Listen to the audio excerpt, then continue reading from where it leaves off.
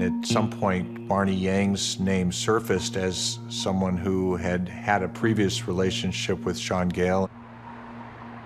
Marni was a single mother who was very devoted to her children. She was a hard-working woman. She was an intelligent woman. My mom had 3 jobs at one time. She was a real estate agent. She was an aspiring fitness model. She worked as a cocktail waitress. My mother has always tried her best for us. I wanted to provide my children as much as I possibly could. I didn't ever want them to feel a lack of anything. My brother and I, we played tackle football. My mom was like hardcore football mom. My mother picked up scuba diving as a hobby. She paid for classes for me to take.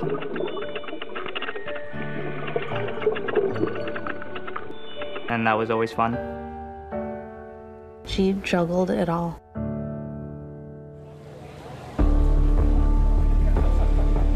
Marni met Shaun at a Bears convention. She was working as a security person at that event and would have had access to some of the celebrities, and Shaun was certainly one of those. And I just remember him approaching me, introducing himself just by his first name. I didn't know who he was. And I just kept bumping into him throughout the course of that weekend. I remember him mentioning that he was looking for some investment property because it had come out that I was a real estate broker, and I just remember giving him my business card. About 2 hours after the event was over, my phone rang, and it was him. We really didn't discuss very much other than what type of property he might have been looking for.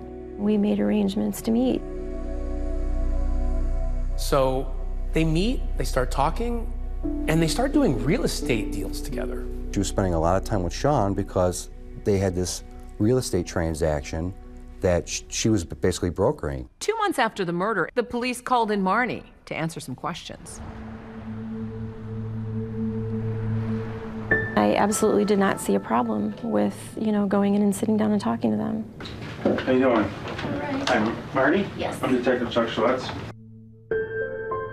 Chuck's going to ask you some basic questions about who you are, where you live, stuff like that. I didn't feel like I needed an attorney.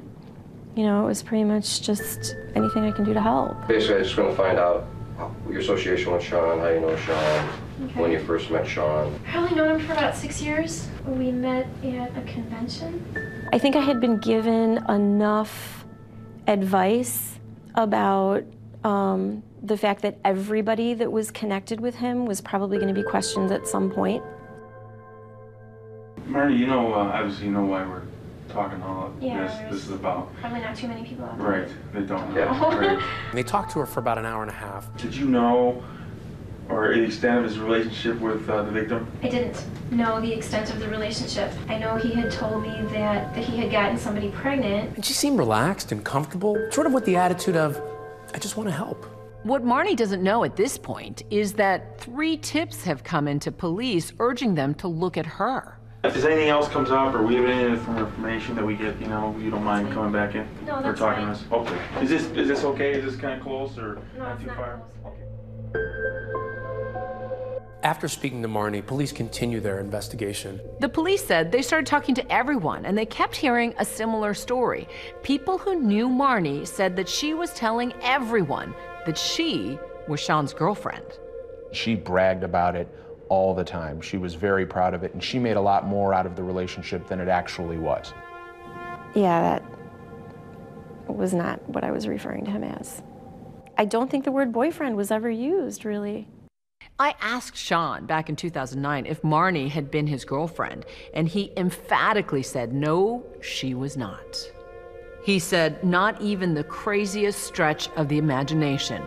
But he did admit to me that their professional relationship did get friendly. Night before the murder, what we found out was that Marni was at Shaun Gayle's house. They engaged in sexual relations. Police issue a search warrant for Shaun's house, and after accessing his computers, they drop what must have felt like a bombshell on Shaun. That unbeknownst to Shaun, Marni seems to have access to his emails, to his computer, and that all this time, for years, she might have been stalking him online. Investigators believe that Marni had been tracking Shaun and Rhoni. Marni has denied these claims. And those letters that Shaun thought came from Monica, police believe they actually came from Marni. Marni Yang discovered through her penetration of his email account this Polish woman's emails. She would then study them, master the broken English with which the Polish woman spoke, and write the letters in that broken English in an effort to frame her. Police continue to investigate Marni, but here's the thing. There's no physical evidence tying Marni to the crime. Now remember, Shaun has always maintained his innocence. And finally, after weeks of investigating him, police clear him. Once they do, they have a proposition for him. They want his help on getting information about Marni. And we're basically telling Shaun, we want to set up some wires in your house. We want to see if you can get her to talk about her involvement. So police bug his house, and then they take positions all around his house.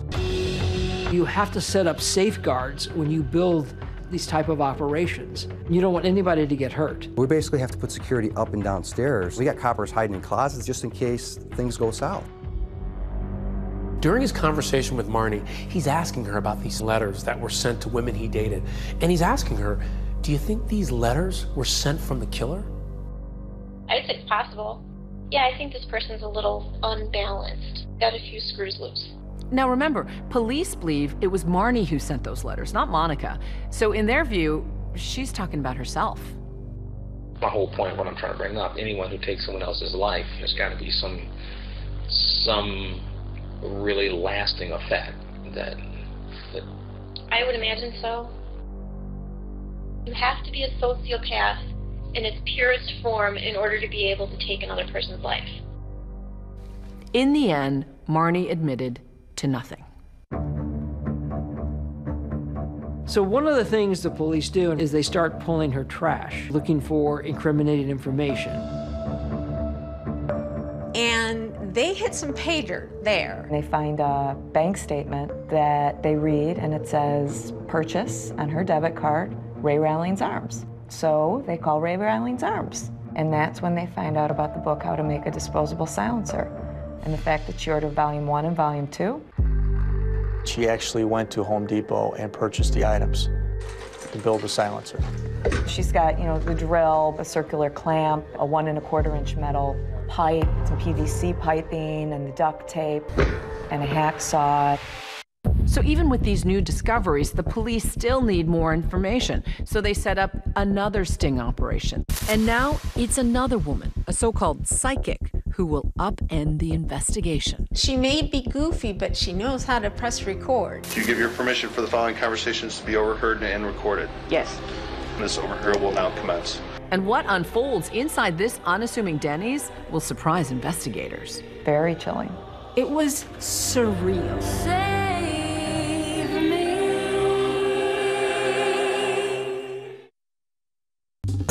Well, hey there, GMA fans. Robin Roberts here. Thanks for checking out our YouTube channel. Lots of great stuff here. So go on, click the subscribe button right over here to get more of awesome videos and content from GMA every day, anytime. We thank you for watching, and we'll see you in the morning on GMA.